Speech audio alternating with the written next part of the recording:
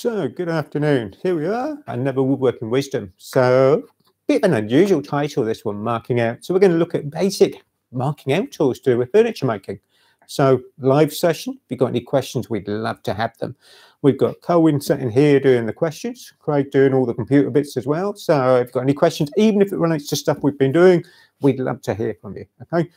Hopefully, a little bit of freedom this week, so I dread to think where you could all be watching this. You might be out in the garden with your laptop. You could be stood in the queue for the barber shop or the hairdressers. I know, soon, hopefully. Okay, so hopefully this might be relevant. Now, marking out bits. So I did a furniture degree, and we've had a couple of questions from people saying, could you do some basic woodworking joints? So I want to start rock bottom, try and help you. Hopefully you'll get a few tips from this. We've got a similar one to follow on tomorrow. So hopefully it'll give you a bit of an idea of what we're looking at, what kind of tools we're going to use, how we're going to sort of build on that technique. So we're going to start at rock bottom. And I'm sorry if I offend any of you with doing this, but it'd be nice. And I'm hoping you will get a few tips. So what we're going to look at, we're going to look at marking out tools. That's not really just a ruler and a pencil, okay? They are basic things, but we're going to go a little bit further. So whole range of different tools I've got. So we've got some gauges. I just need to grab a couple of other things. So I'm going to box round, get this out. Let's grab a few of these, a few things we're going to want. I'm going to run through these a little bit so you understand what's here. Let's have that. I'm going to flip this round. We want a square and that. So let's put that back out the way now. Okay. Whole range of different things I've grabbed. Most basic thing, really important. So we can go overhead. We have our square. Okay. As much as I'm a woodworker, I tend to use what's classed as an engineering square. They tend to be a lot more reliable, a lot more accurate. Some of these, actually, I know, and it's something I questioned a while back. We do a precision square. It says grade B. Does that mean it's seconds? No. Grade A is amazingly precise, over the top for most woodworkers. All right. So in reality, grade B is a really good grade, definitely square. These have pins, nice square face. So really reliable tool. Very important for my sort of workbox set. All right. Have 3 or 4 of those. Different gauges. I've got a whole range of different things in here. So I picked 3 small ones up. Now, do we know the difference? Now, I'm going to put my glasses on just so we know which ones we've got. So most basic gauge you can have is the one in the middle. This is a marking gauge. This has, and I've moved the head back, small pin in here, almost like a nail. You can see the other side that comes through, sharpened up. The head is adjustable. We have a bolt set and we can tighten it up. That's for marking down the grain, parallel to the section. So we have our marking gauge. Mortise gauge has a combination on this one. We have 1 pin one side, 2 pins the other. So we have marking gauge, mortise gauge the other side. So we can set that up to do our mortises and mark those out. Again, with it having pins, actually it's designed for cutting down the grain section, parallel with the grain. Cutting gauge, very different. Now, again, we've got movable head. We have wedge and block. Now, I want to take these out. This is the little cutting edge. It's almost like a knife. I'm hoping you can see that. Now, a bit of a rounded shape I've got on here. Now, that's deliberately done like something I've done in here. So if you had a cutting gauge, you might find initially it looked more like a diamond shape. Can be worth rounding that off. So when you sharpen it, give it more of a curve on the front face, makes it easier to cut with. All right, so that's purely the reason for that. Next stage, I've got to put it back in here. I want to make sure I have it on the correct side of what I'm cutting. Normally, the top edge will be the flat, the bevel is underneath. Because I can measure from there. So I bring the head back up to get it square, put the wedge back in. I might come up too far. Put the wedge back in, get it square against the face. Really important. We don't want to position that with it slightly twisted. It's going to give you a skew angle, won't cut like you want it to do. You want to cut it nice and cleanly. So we need to make sure it's square to the head. So we reposition it, put it back in. Due to the fact I did this yesterday and had a play and it all fell apart, give it a little tap. Because there's nothing worse than pushing this onto the piece of wood and finding it all falls apart. So we have 3 really simple gauges there. A bit more modern, come to those. The bigger ones I've got here, bigger example of what we've just shown you. So we have our marking gauge, mortise gauge and marking gauge, so different sizes. Veritas ones have a round wheel, so brass face. They have a cutting knife. Now, weird thing with this, it can be used as a combination of both cross grain and with the grain. So a bit more dual purpose. The little wheel is actually tungsten. Can they be resharpened? It's going to be one of those questions. You can do the flat very carefully. A little diamond stone, take it off. You could do the flat edge. Again, when you use these, you'll find you can actually drop these down. If I can undo them, right back inside. So when you're storing it, lock it back inside so it's nice and safe out the way. The reason I say safe, I do know people have actually cut their fingers using these. So people have to have it back out the way when we don't want to use it. So another version is actually mortise gauge. So it has 2 bars, 2 wheels. They're put on different positions, flat on the top, flat on the inside of the other, so you'd actually measure it off your chisel. Not going to need that yet, but want to introduce you to those now because coming weeks we're going to do different joints. So that's mortise gauge. So we're going to put that back out the way for a second. Move a few of these. So first thing really we've looked at, now what we're trying to aim to do, in reality, join a couple of bits of wood. So I've got a shoulder that I've already cut on this piece. I've done halving joint, been practicing with things, but what I want to give you the relationship to is getting that nice and square as a nice, clean joint where everything comes together. Nice and squarely, no miscutting. It's quite an art. And when I looked into doing this, and this was suggested, and a few of the guys said, Jace, could you do some hand-cut joints? Oh my God, I haven't done hand-cut joints since I went to college. So this is pushing a little bit, getting back into that, which is quite nice to do. Not all of us have lots of machines to do this. So can it be possible to do? You can get better results. Some of you might have time where you want to say, I want to make my own furniture, but I don't actually have the machinery to do this. Or maybe get the joy out of doing it by hand. Some tasks can actually be quicker. So we want to mark up basically something as a joint. And this one's going to be really basic. We're going to do halving joint tomorrow. So I want to do a joint on the end of here, similar, if you like, to my tenon. Now, I might actually lay out 2 joints and show you, hopefully show you different results, what's going to happen. So our piece of timber we want. Going to move our little block out of the vise for a second. Going to put something else in the vise. Need to flip this round. So I've already said to you about things need to be set out and marked up accurately before you start. So first scenario thing with this is I want to do something a bit like a tenon on the end. I need to make sure the end of the piece of wood is nice and square. So nice square, I hold it up to the light, check we haven't got any gaps. We have a little bit of a gap.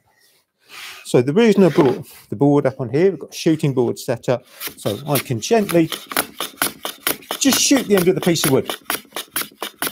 So everything is set up nice and square. I get a much better finish than I can get on a table saw. Get it exactly square on the end. Do the other end so we can mark up each of the joints.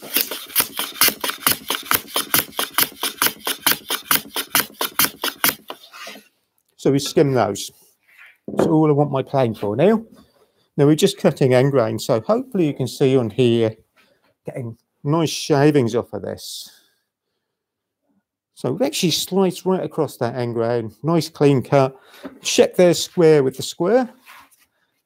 There's no point in marking something up if you want on the end if they're not square.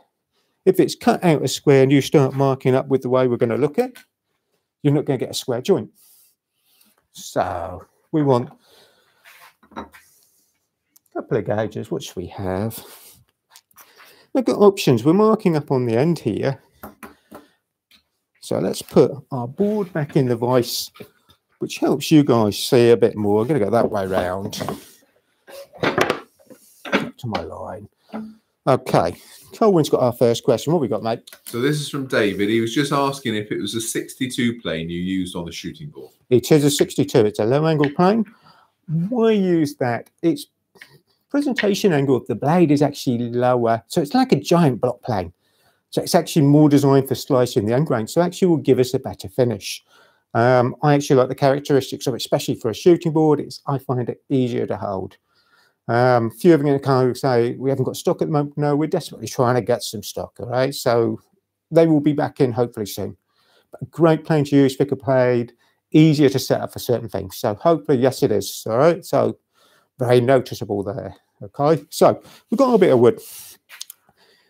You could kind of look up and say, right, I want a joint of 40 mil off the end, okay? So what happens? The joy of doing this with a ruler and this magic thing called a pencil. Is this a marking out tool? Kind of.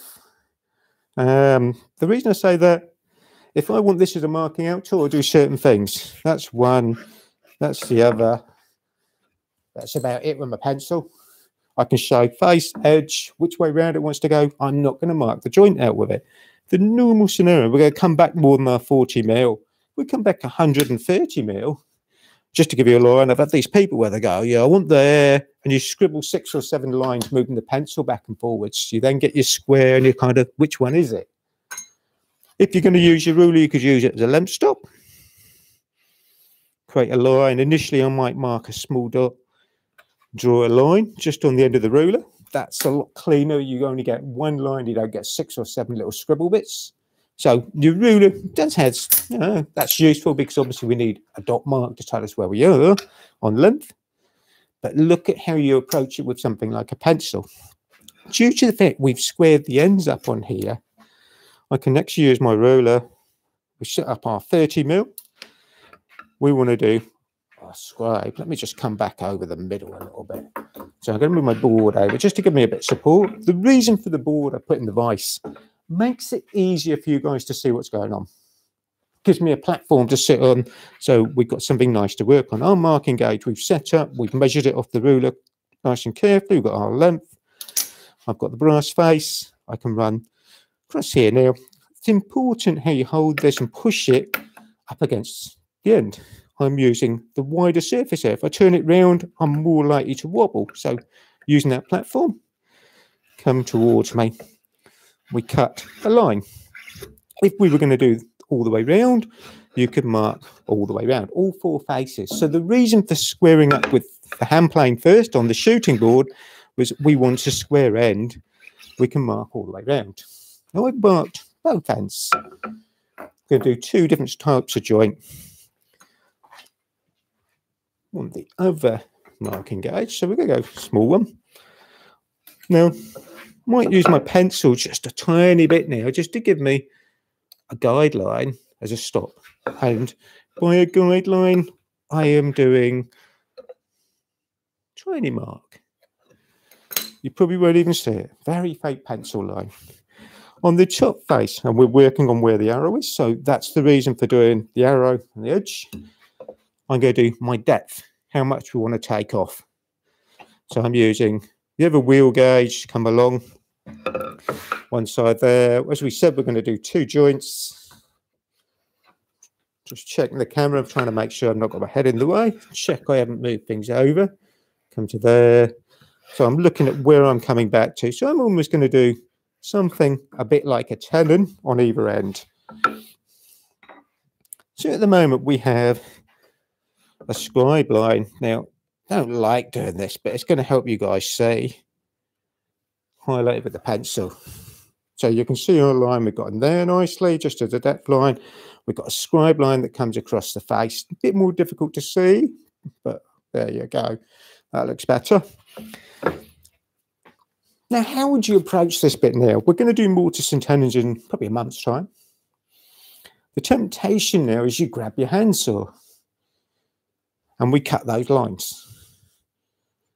Now, how many of you, it'd be lovely if we could get you all to put your hands up when we do this and get a vote of, reckon you can cut smack bang on that line 100% cleanly. So we're going to do a vote of the room. You two, what do you reckon? Get your handsaw out? Do you reckon you'd manage? Craig's nodding. No, he hasn't got a chance. If Craig hasn't got a motor on it, it's no use. Colwyn? No, we're not talking round tenants here now, okay?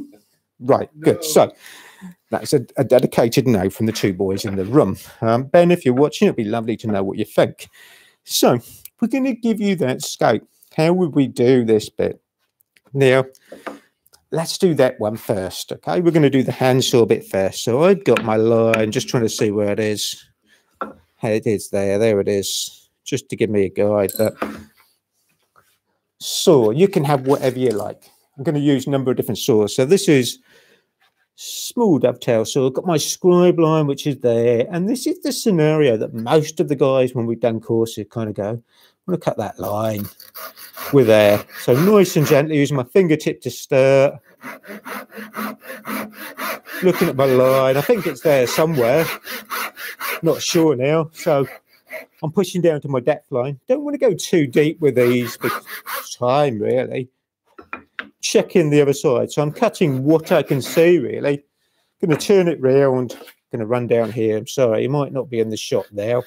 A little bit to there. So I'm looking at this, which faces I can see. So I turned it round so I can see my line on either side. So I don't work more than, we could also do a couple of these. These are Morton lines or brake lines in reality.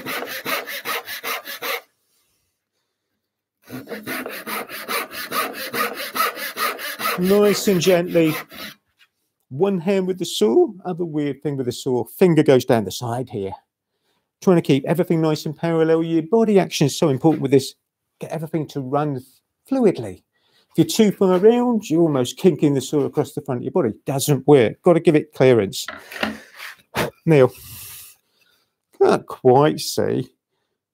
I've got a little bit of line one side, not the other. So I'm not 100% square. That makes it difficult to clean up. So I'm going to do that bit a little bit more in a minute. Going to go back to the other end. We've got our line. Then we're going to do something that almost seems forgotten about a little bit now. And if you go through the history books, they used to do what's classed as a knife wall. So first one we're now going to look at, what's a knife wall? We're going to explain that in about 30 seconds, hopefully. Right kind of knives, that's an important part. So my favourite knife for doing this sort of thing, Japanese marking knife. Especially nice long wide bevel. I like that. That's support, which we'll show you in a minute. Hollow ground on the back. I've sharpened this. It is pretty sharp. Nice long edge. Fantastic for doing what we're doing now. Stanley knife. No good. Not for this. Reason? It has a bevel either side. You end up with a V point, not a nice square edge on one side. So that puts both of these out. Can't use them for this. Single V in the middle, that's quite nice, apart I find a little bit short for me, but that's just personal thing. You'll see why in a second. So we're going to go back to our Japanese knife. We're going to use the other magic ingredient for this, square. We've got, which you can't see, I doubt, on here on the board, we've got our scribe line right up here. If I move that along, and I'm just going to get nearer, can you hear that little tick? That drops into that scribe line we created with the marking gauge, the cutting gauge. So my knife, I can bring it to there, drop it into that little groove. Bring my square in behind it. So in reality, the square now is coming up to the back of the knife, the flat edge. Bring it up, lock it in place. So as long as I've squared the end when we've gone round, this will follow that line.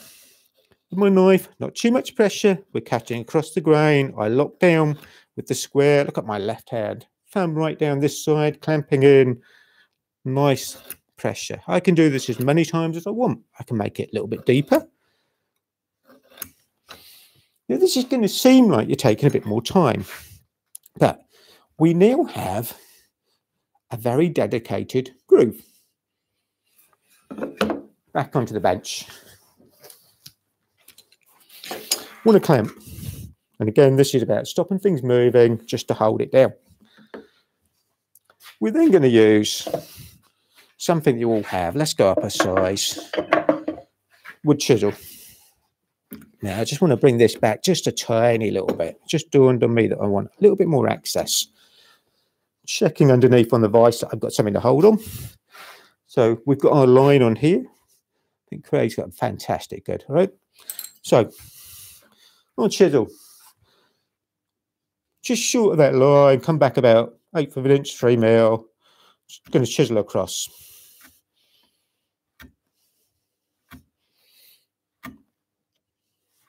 So we've got the bevel upwards, the flat of the chisel on the back. Nice and controlled. That's not bad. First one done. I want to do it a little bit deeper. So I can use my knife again, slide up to that corner. Put my hand over that clamp would be good. Come along. Now we've got that edge, we're just going to make this deeper. Same again with your chisel. You don't have to go deeper. You might kind of say, that looks enough. Good, my head's not in the way of the camera. That's one of the things I kind of was panicking about with this shot, but that looks good. Same again, just want to clean at the bottom. So I'm using my knife, come up to that groove. So I'm using the back of the knife here when we go in. So now, Craig, can you get the camera? That's the one. Onto there. So I'm using the knife, slide it back up against that face, nice and square, with the square up against it, draw across. Trying to keep the knife nice and accurate this way now. So we're nice and square, pull it across. Now, by having that Japanese knife, I've got lots of action, got lots of position to get my hand in around that joint. I can change the height. Anything too square, too steep, I've got to come up a lot more. So the diamond shaped knife makes it harder to get in there, just from my point of view. And there's less surface contact on this width for this type of marking to get right into that joint. So the long Japanese knife, much easier to pull across. Now, that might seem a lot of work. Does it make a difference? Okay, so let's just have a quick look at what we've got. Doesn't take long when you get into the habit of doing this. Don't know how much we can see on the camera up on here. Let's just go overhead. All right, I'll tilt it around. I've got a nice V groove on the side. Lovely. Okay, that is really nice. So we chiseled down. We've got a nice square shoulder on the left-hand side of it. So nice and cleanly cut there.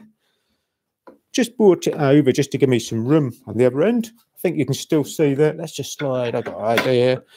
Just worried about where we are for the camera for you. Just want to make sure we can see that's better. All right, I need to just get beyond that end so I've got access to it. Good. So on here, we've got that edge. We haven't taken the saw. Now, you might actually even find with this cut, or the depth of how deep you want to go down, you might not even need to take the saw to this. You could use your chisel and then do your mortar cuts in between. But what's the advantage of doing what we've done there? I'm going to go even longer saw. I'm going to go Japanese saw. Again, tomorrow we're going to repeat this with the other cuts, but it's going to show you. The joy with doing this, I've now got something to drop the saw into. Down into that groove. Got that nice hard shoulder on the left-hand side. So when my hand is here, support the saw. Even before I've started, haven't got to worry about squaring anything up. Now this saw a little bit coarser than we use. Why have I grabbed this? Just to show you that different things will work. Now, I haven't even had to use my left hand to guide the saw. I've got that square shoulder. Makes it beautiful to hold it. So back up to there. That's already created that nice shoulder line. So we can use our Japanese saw. We can do 3 or 4 cuts. This is cutting on the pull strap. Dropping the handle down, trying to make sure we're not going beyond our scribe line we put coming down through. We've got 3 on there. Going to just turn that round. A bit deep that way. Got carried away, so without looking. Cuts too quickly though. Turn round, I've got to get into there. So I'm just looking at where I need to be with a line. Drop him in. Put the saw out the way.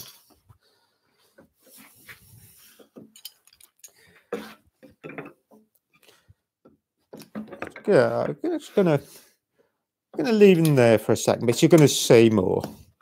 This is about trying to give you a view of what's happening. Now we've got those Morton cuts in between. There's a brake line. What have we got there? 10 mil. That'd be good. So these act as brake lines instead of having one heavy piece. We could actually treat this as a tenon, which means I'd move it around in the vise. It's going to make it difficult for the cameras. I could stand it up. When I planned this out, I tried to look at, could we do this in the vise like it is? So next we want our chisel. As we said, 10 mil. I've got my scribe lines on the edge here. I can drop my handle down. I can break this off. Now the bevel is ground on the top. The flat edge of the chisel is down. So we're just chipping those. I can see my scribe line. Why no mallet? This shouldn't need it. This is just about quick bolt removal. I'm not a great one for using mallets with chisels. You damage the handles, you split them. Do we need that much weight behind it? We do the same this end. We're going to give you a view in a minute what we've done. Trying to make sure I'm just short of my scribe line that we put in with the marking cutting gauge down the grain.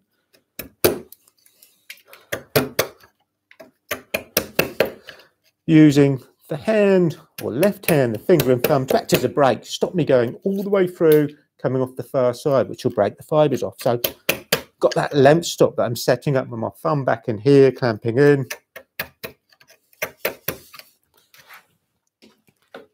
Quick bolt removal.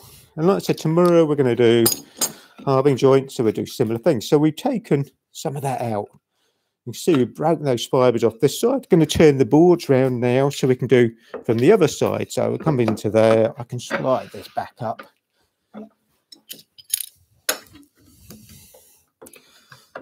Okay, Colin, how are we done? Yeah, Cliff is just asking which one of the Japanese knives are you using there? Which size are you using? On the chisel or the marking knife? On the marking knife. There's 3 or 4 sizes. I think, and I'd have to have a look and see what you've got. You guys will probably be able to tell me what you've got a size of. There's a really wide one with something like 1 inch. This one, bear with me, Colin. Let's make it easier. Okay. Let's have a quick look. Try and remember how they labelled these as well. This is 15 mil across the width there. So 15 mil, thank you. Perfect. So that's about 15 mil. Nice tool to use, okay? Look after these, don't drop them on the floor. My one, when we're done, lives back in here in the holder. So it lives back in that groove. We can put them back in there. So just playing in our board now where we've got position. We want to get down this end is where I'm aiming for. Trying to make sure we're back in the shot. Check where I'm on the vise and underneath, because the main vise has got 2 holes in it and the clamp falls in. So back to that 10 mil chisel. Why go 10 mil chisel? We've got nice 20 mil, we've got bigger. Now the problem with going bigger chisel, you try and take more off. What's the problem with that? It relies on you putting more effort in. Smaller chisel will remove more stock. We're not trying to get right down to that brake line at the bottom. Going to try that in a minute. Going to test my eyesight with one joint. Going to make it easier on the other. So this is the hand cut joint with the saw cut shoulder. So we've taken most of the bulk out. I can now go to that bigger chisel that I've got.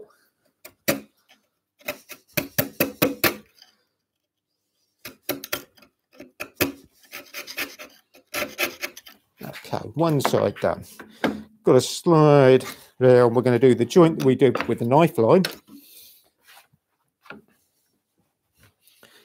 So this has got our V just on the top here where we did that cut with the chisel. So KN, knife line, because my view on this should give me a better finish, quicker and easier. So again, we're using 10 mil chisel to take the bulk out.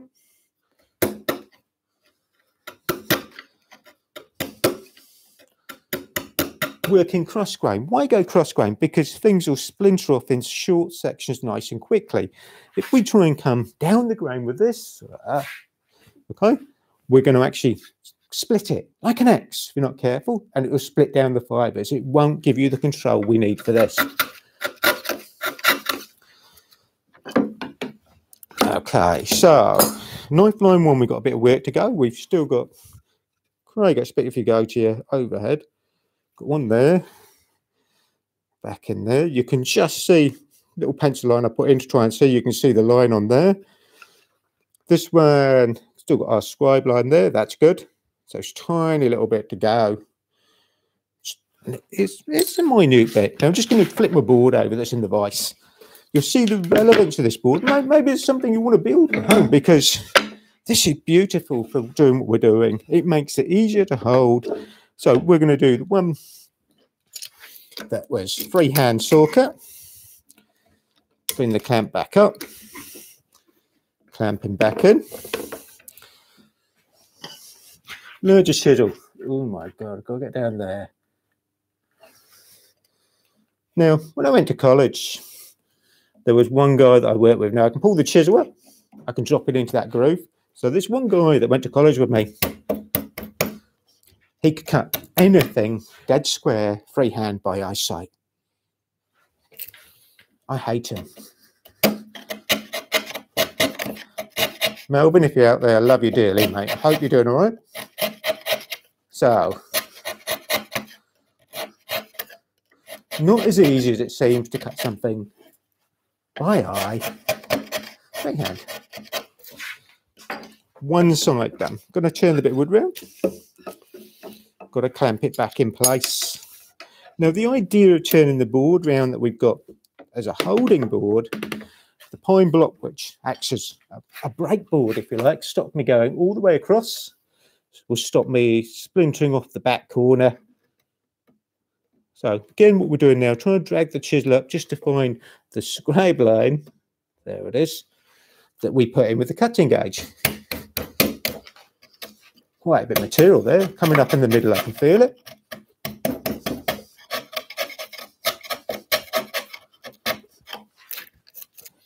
Just going to change, we put them away, didn't we? Got a problem with doing this one in here then.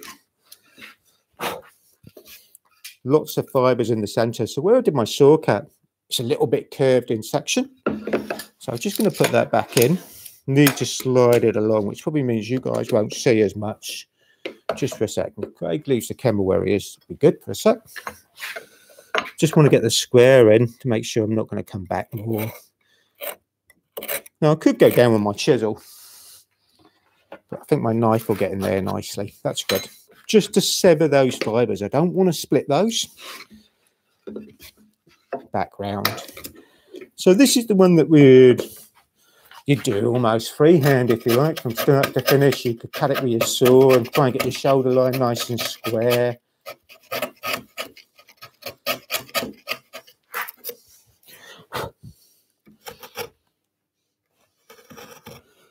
And with the chisel, just to clean that back corner out. Our chisel, nice and gently using the flat side down on the board, working across.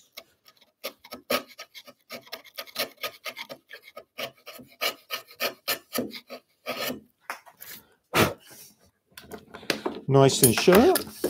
Got a little bit of fluff in the corner. I'd need to check. We're flat that way. Sorry, hold it up a bit. Get you in. So we're flat on there, up, down, through. Have to check we're equal on our scribe line. We've lost our corner mark either side. Not too bad. I've got a tiny little bit of fluff right in the corner. So we're doing one. That's freehand. Now, what I don't think is going to be as accurate on here, and I know it's not, I can still see a little line I've got to get along here where I'm not quite back to there. And this is trying to give you the relevance of what's happening. There is a tiny little bit of a knife line, the scribe line on this edge, which we haven't cut yet. So misalign my saw maybe. This end, which has got that knife wall that we created, so much better. So go do the same down this end now. But took some words on from a few guys a couple of years ago. Work smarter, not harder. How could we do this really simply? Now, some of you might go, I'll get my router plane out. Okay, so Craig's just saying chop saw. Colwyn's just going, they don't make furniture as round components. So we could go router plane. That would be lovely, but you don't all have one of those. So we'll put it back on the shelf. We want to pair across this and get a nice flat surface. So, how about a piece of timber? Colin, what you got? Well, Morris was just asking, wouldn't it be easier to use a British saw? I'm guessing he means a push as opposed to a pull. Either will work.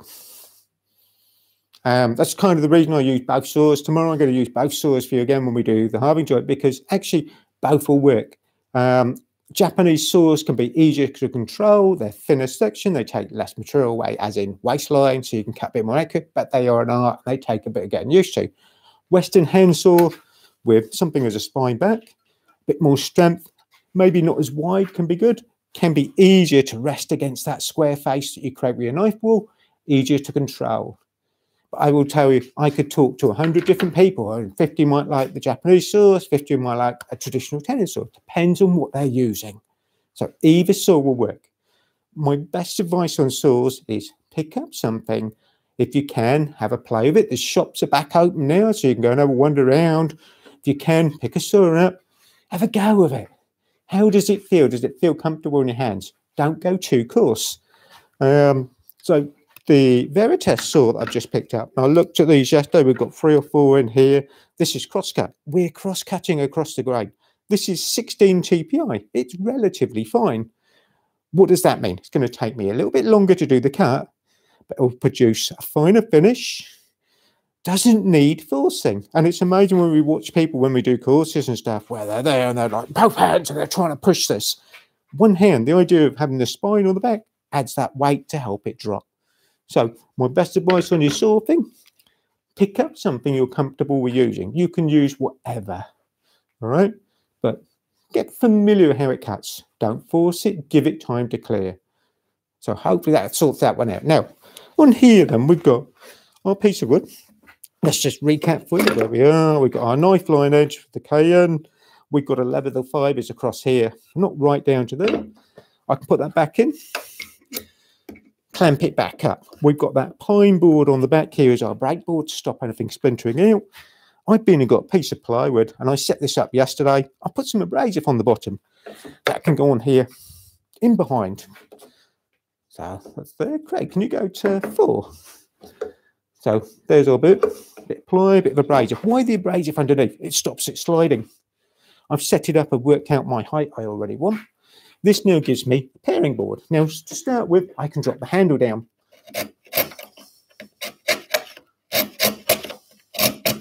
We can work back across. Again, not trying to go all the way across the board. Nearly to where I want to be there. Slice it. Chisel action's changing now. I'm using it more like a knife. The whole time I'm pushing down my fingertips on the bit of plywood. Give you something as a bearing surface and help you get something nice and accurate. Going about halfway, just checking we're getting right up to there. Take it out, blow the waste off, turn it over.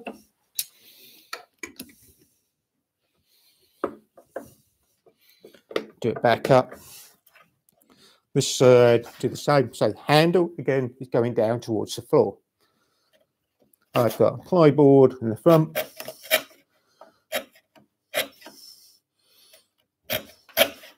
So first few cuts are just taking the high spots back off.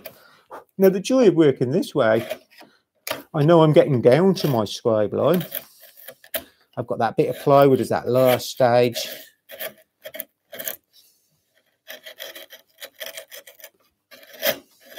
So gently push through. Fingertips are pushing down on the ply with the left hand. Now we knew I went a bit deep with that Japanese saw. I said it cut rapidly. Now look at this chisel action. Beautiful now to get across there and know that that's nice and flat. So we've got the flat of the chisel on the back. As she goes across, gives you something a lot more controllable.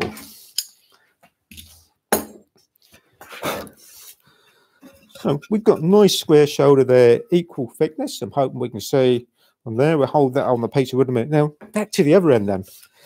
Got to square that up. We're not quite back to our scribe line. Actually, if we put that together as a joint, I'm just trying to think the best way of trying to show you. that would show it. That little bit of dirt, that black I've got on this corner now. Just see the line.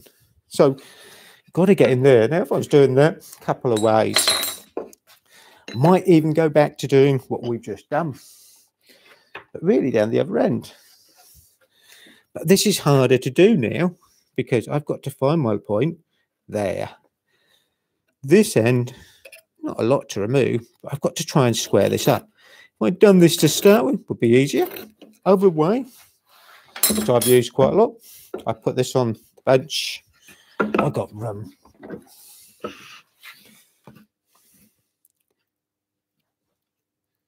Line it up. Just seeing where we are with our scribe line. I want to get that shoulder nice and square. It takes a bit of effort. I much prefer doing my knife line.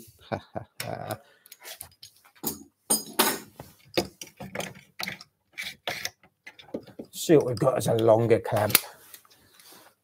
Not going to quite. Okay. All right, we'll go freehand. We'll do a Melvin then. Sorry, Craig. So we've got a scribe line. This will give you the old-fashioned way. Now, if I was going to be nice and accurate at this, I would probably clamp a piece of wood across it like I was trying. To get back in there, I've got to cut this. Now, this takes quite a bit of effort. I'm also trying to get it nice and square.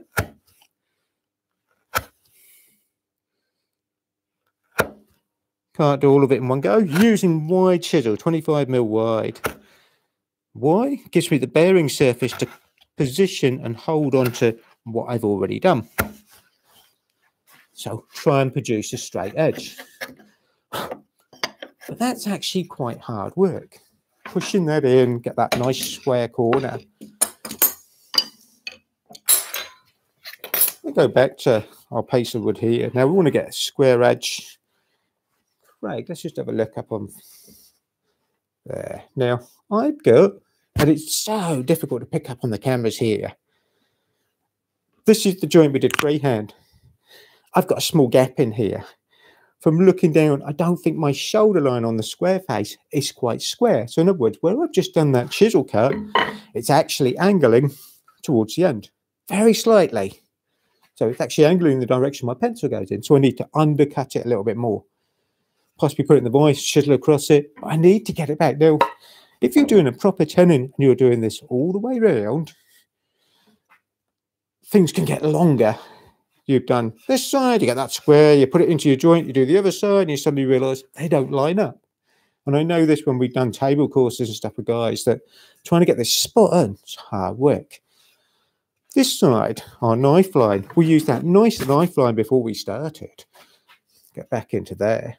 That matches like a glove. It's square, nice and accurate, so easy to do. So in reality, that knife line aspect of using this square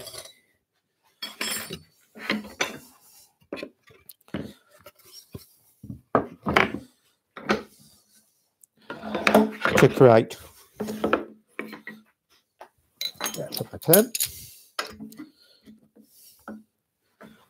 So you have your square, you have your marking knife, everything nice and square from there, and you draw it across 4 or 5 times and chisel down to create a nice V. So much easier. So bear with us, just want to get this out. Then we're going to look at that saw that we said about, where we're on about which saw to use. Because hoping this will help demonstrate why this is quite an important little tip to use. So just working back across. I can break some of those fibres off my fingertip, want to get right back into the corner. So again, I can use the knife, draw it up, get comfortable where I hold it, get it nice and square, so not trying to tilt too much. Pull it across. Clean the waste out. Good there.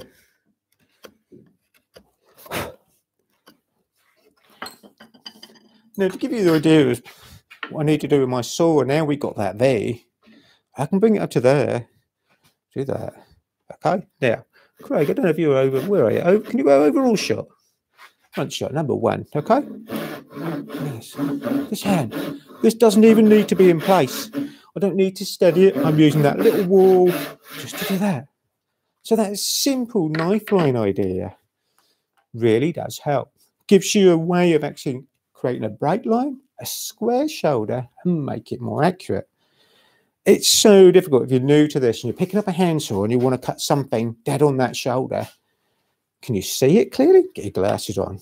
Get your marking gauge. Now, a cutting gauge will give you a nice, good line. We already said we can slide up, do that bit. Amazing how just doing that little bit of chiseling out, it's not a lot of work, creates a good break line. Colin, what you got? So Vicky's just asking, is there a set of Japanese saws that you could recommend, as there's so many to choose from? Look at what you want to use the saw for, okay? It is something we're going to look at. We've been asked about, can we do something on Japanese saws? Because, oh my God. Which one? They both do the same thing? No, they have different tasks. So the descriptions that we tend to put within the catalogue or on the web will give you a really good idea of what to go with. Look at the length. Small ones, some of these have a back. So this one, let's take it out. Undo the screw. These have an interchangeable blade. Very thin blade section. Great for things like dovetails. With it having a back, really good for doing the dovetails because it helps strengthen it. Get that one back in. If you're doing something as a rip cut, you want something bigger. But get that one tightened up. So again, this is bigger, but as a back saw, this will actually give you a thinner cut for dovetails, tenons. So, sorry, Craig. All right, on there. So that will give you a cut for there. So again, we've got our back. So if you're doing something like we're doing now, something with a back on it's going to be so much better. It's going to give you the stiffness. If you want to rip cut something, and if you look at the difference on this, these are in reality the same size type of saw, but this doesn't have a back all the way down. So this will allow you to rip down through the board. Long cuts, it's easy. How many teeth it has will give you an idea, and you can start looking. I think we give you a description of that from memory. How many teeth it has, the more teeth per inch, the finer it is. It will give you a finer cut, might take a little bit more effort, a little bit more time. That's the magic word maybe there. Give you that control. Coarse tooth saws can be difficult to start.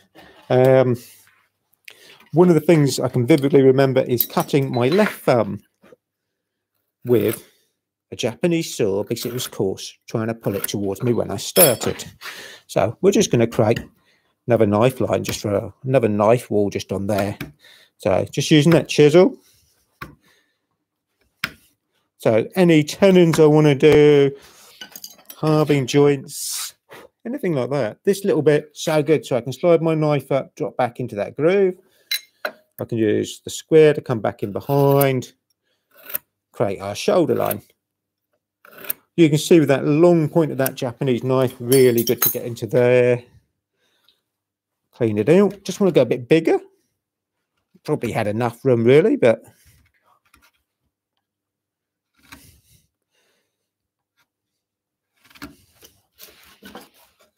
fingertips, my nails, just breaking off those fibres, get them out of the way.